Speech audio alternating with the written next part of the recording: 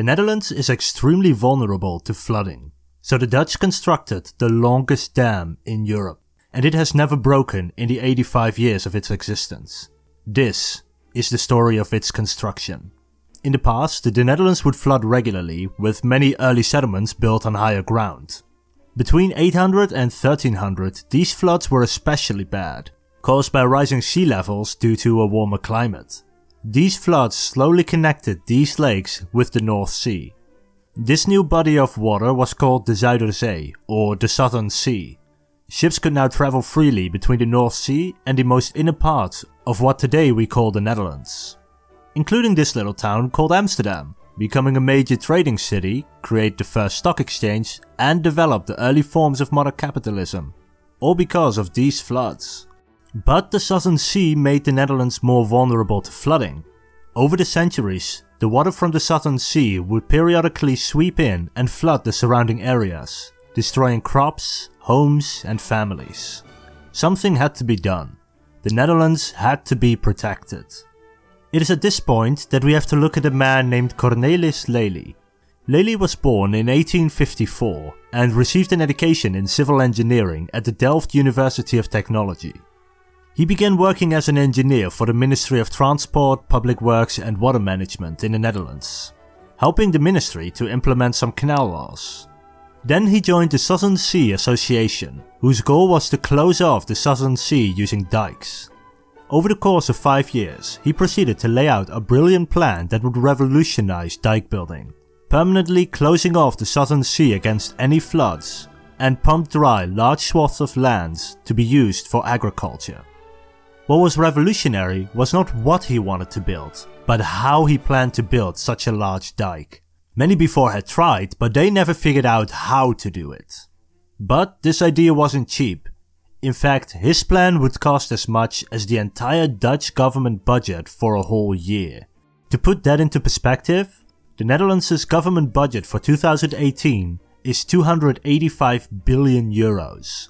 The Lely's plan therefore also had to include a way to make a lot of money. He wanted to pump large areas of land dry to mine clay and use the new fertile land for agriculture. We will talk more about this part of his plan in the next episode of this series. But spoiler alert, this made the Netherlands the second largest exporter of food in the world. Lely had his plan, now he needed the government to pay for it. Lely was a clever guy, not only in terms of engineering but also as a politician. A mere 5 years after joining the Ministry of Water Management, he had risen up to become the Minister of Water Management. During this time, he tried to get Parliament to adopt his plan into law and built this new dike and polders. But unfortunately, the government was dissolved early. But then he got a second try being minister in 1897, and while he managed to build a large canal to divert river water from overflowing, he wasn't able to push his plan through Parliament. After that, he was governor for Suriname for a few years, a Dutch colony at the time, and went about improving the railroad network there. But then, in 1913, he became minister a third time, and third time's the charm. This time, he finally managed to convince Parliament to look into making the Netherlands less vulnerable to flooding using his plan. And then two events happened that made Parliament realize that they needed to have this dam and these polders. First is World War I. While most of Europe at the time was embroiled in one of the bloodiest wars in history, the Netherlands remained neutral. Furthermore, all of its neighbors were at war. This meant that food was scarce as millions now had to be fed without producing food or products themselves. This increased the demand for food, and in a world without artificial fertilizer, lots of farmland was necessary to keep one's own population well fed. And the Netherlands is a small country with a lot of people, so it desperately needed fertile land to keep its growing population fed. But the most compelling reason came in 1916. In the middle of the night, a large flood came crashing through into the Netherlands. The dikes broke. Thousands of homes were damaged and destroyed. Holes of over 100 meters wide were clawed into the dikes by the rushing water. And several counties went bankrupt trying to repair this damage. Now everybody saw just how vulnerable the Netherlands was to flooding.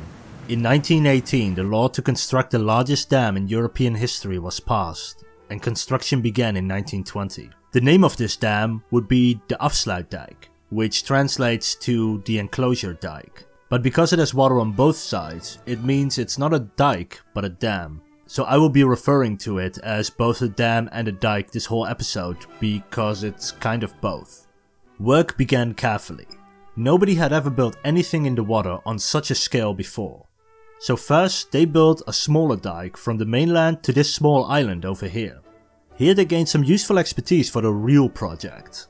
And in 1927 the work on the Afsluitdijk began in 4 locations. They began on either side where the dike was supposed to be connected.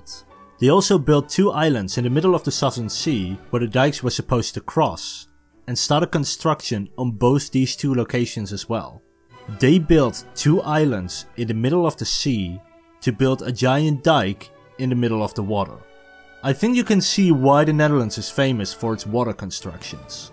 Tens of thousands of workers flocked from across the country to work on this marvel of engineering, including my grandfather. First, the Dutch had to build a sturdy foundation. Ships came day in day out, dropping millions of cubics of meters of materials into the sea. On the inland side, heavy stones were deposited. On the seaside, boulder clay was dropped into the sea. They were kept in place with brushwood mattresses, which in turn were held down by boulders and old concrete. Then till was collected from the sea bottom and deposited upon its foundation.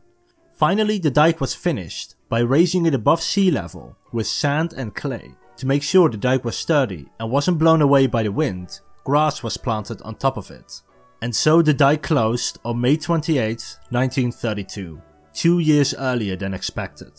The Southern Sea was turned into a lake, the IJsselmeer, or IJssel Lake, named after the river IJssel, which deposited its water into this new lake. And this water needed to be deposited from the newly formed lake into the sea, or else the lake would overflow.